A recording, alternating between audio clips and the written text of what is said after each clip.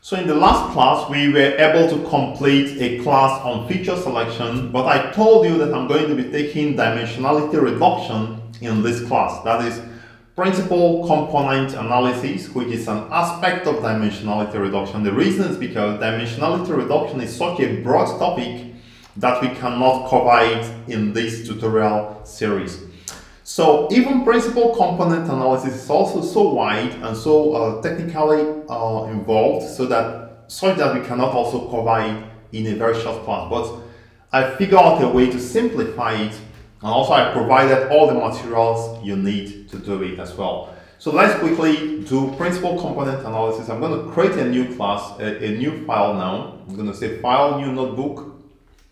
Again, if you are joining for the first time, please check all the previous series, because this series is actually continuous from the previous class. So it's a series that you have to start from the beginning, unless you're actually very good in data science. So I'm going to call it class 5A, and it's going to be PCA. And now I would like us to use the Iris dataset to perform this PCA. So I'm going to import the necessary models. We are going to be needing pandas. Pandas are speedy. Again, the steps you want to follow, they are here, but what I have on my website is actually more detailed. It's going to take a bit of time, so that I want to leave for you as an exercise.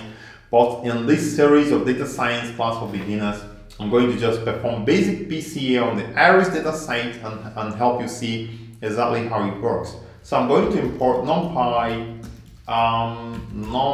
as np, and also I'm going to import the model that we're going to be using for PCA is available in the sklearn.decomposition sklearn.decomposition import sklearn.decomposition import PCA. I'm mixing things up. So it's going to be from sklearn.decomposition import PCA.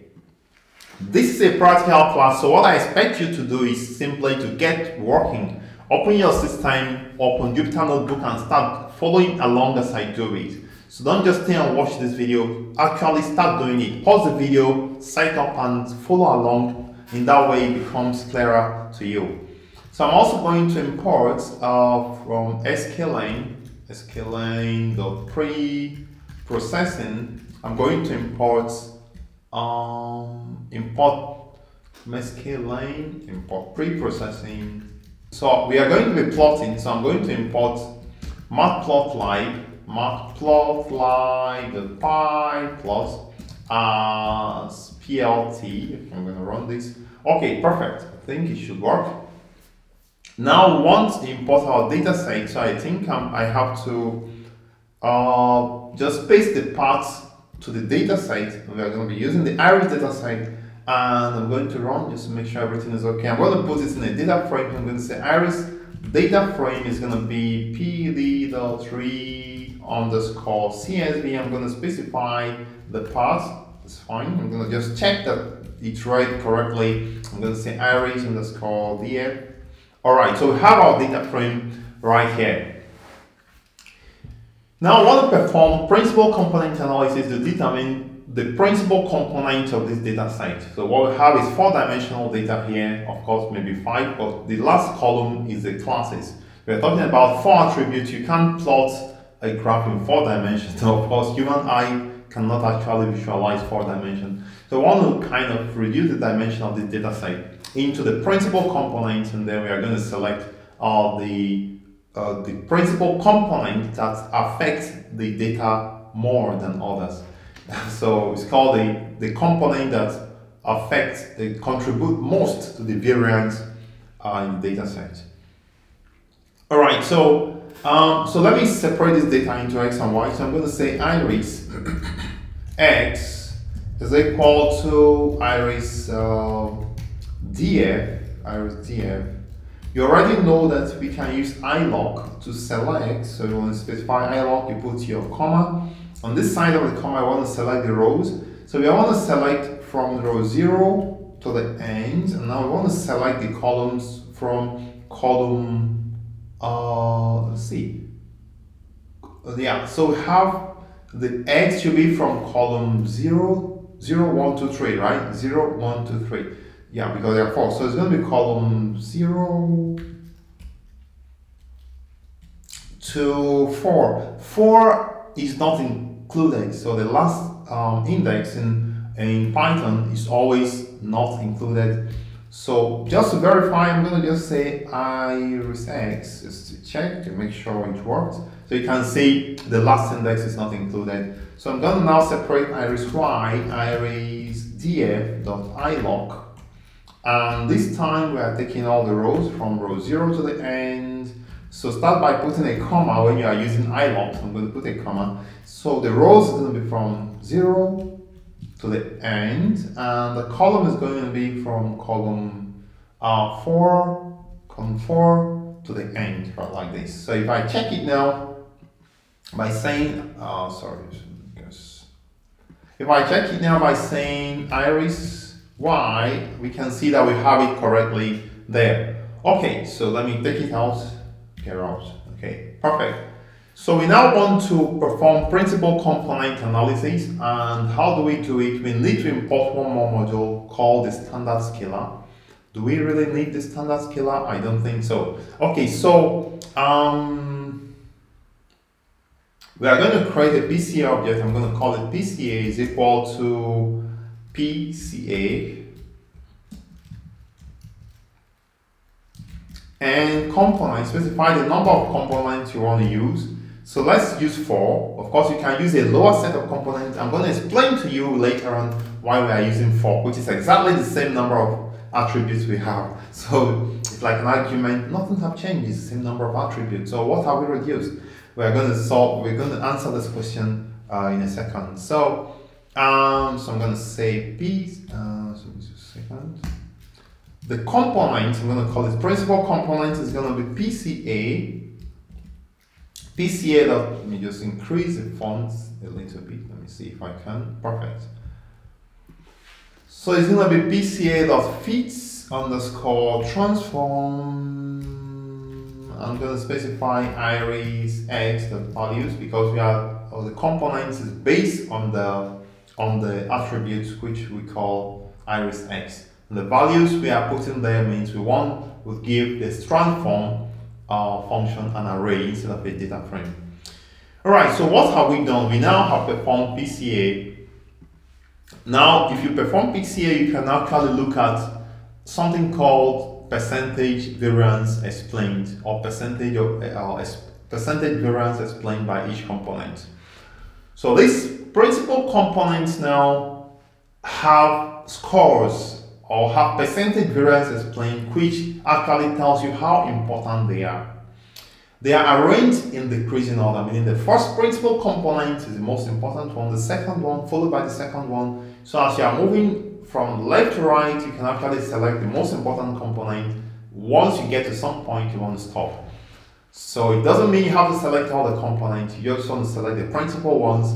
And so let's now view this percentage variance explained graphically.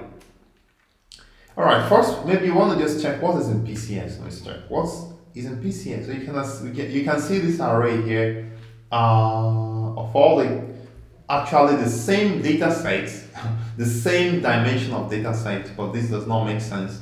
So let's take out this.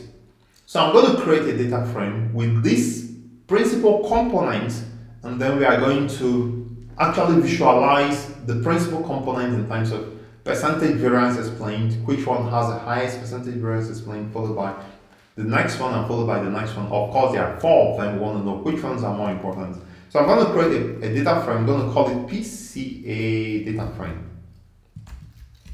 I already told you how to create a data frame in class 1, so I'm not going to explain it here. So I'm going to say PCADF is equal to pd.dataframe data frame, and I'm going to specify our data is going to be PCS and the columns, I think columns it's going to be, so yeah, so I want to now give this columns and then PC1, PC2, PC3, PC4, because there are 4 components here we are using. So component is not the same as the attribute. It is just a value or values that explain how this attribute affects your data.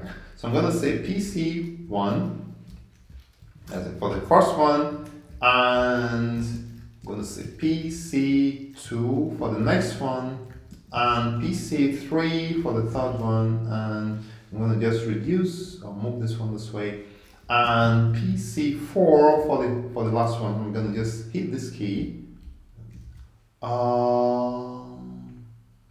Columns is equal to, just going to be this way. So if I look at the data frame now by saying PCA df, you can see we have the principal component now is what we have. What does this mean? So we want to now check, we want to know which of these components are actually more important among these four components. So the theory of principal component analysis is explained clearly in my website. It's much involving because it has to do with mathematical concept of eigenvalues and eigenvectors, because principal components, technically speaking, is defined as the eigen decomposition of the covariance matrix. So imagine you have to get the covariance matrix, decompose it to get eigenvalues and eigenvectors, and then generate another matrix made up of the scores and the loadings of these eigen values. So yeah, so this is not what this class is all about. All right, so let's kind of do it. So I'm going to say PCA dot explained. So let's just see what weights. Okay, what weights are assigned to this component? So they are called assigned, explained variance ratio. All right, so how the first one helped explain 92% of the data set. The second one explains 0.05. So if you have 92% of your data set already explained, well, you might actually, it may be okay, because if a model performs 92% is fine, it's fine. Then we have the other one explain 0.05, which is 5%, so you're already close to 100, 0.01 at 98, and then of course 0.005, maybe you can just leave it out. So in this case, you have several components. You can actually select a few. Maybe when you get 100 components, when you get a 10th component, you may have explained 99% of your data. You may now choose to leave out the other ones. So in that case, you reduce the dimension of your data from very high dimension to very few components. All right, I like to do a visualization, so I'm going to do PCA. I'm going to say plot. I'm going to do a plot, plot, and x. So x is going to be for 4 values for the x for each of the bars. So I'm going to say x is equal to range 1 to 5, which is 1 to 4, and the height of the bar, height is equal to PCA.explained variance ratio. I think this should be fine. Explained variance ratio underscore. Okay, so it's going to be 0 to 5. So give us 4 is going to be 0 to 5, and this is fine. All right, so you can see what we are talking about here. You can actually just multiply this by 100 so that we can just see it in percentage, and just multiply by 100. Okay, so you can now see that the first component can just, this PC1, this PC2, PC3, PC4, but you can actually add these names as the X values there. So you can see the first component, PC1, explained close to 100% of our data set, over 90% is explained. The second one explained maybe 5% of our data set. So it means if you take the first two components, of course your data is almost completely explained by the first two components. So I'm going to be stopping here on principal component analysis. dimensionality reduction. So this is an aspect of feature selection. So you don't have to worry about going deep into it, but I strongly recommend you actually read it up. So if you go to the tutorial page, and let's go back to today's class, which is feature selection.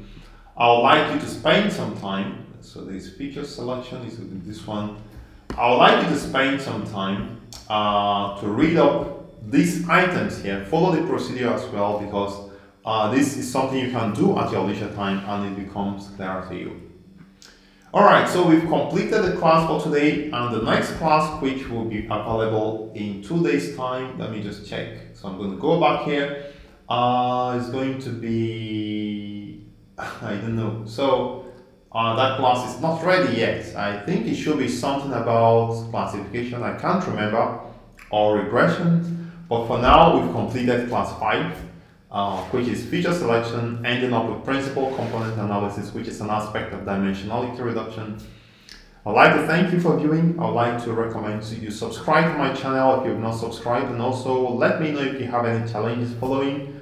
I'm going to make out time to help you. Remember, I'm Kindson the Tech Pro, and I'm always there for you.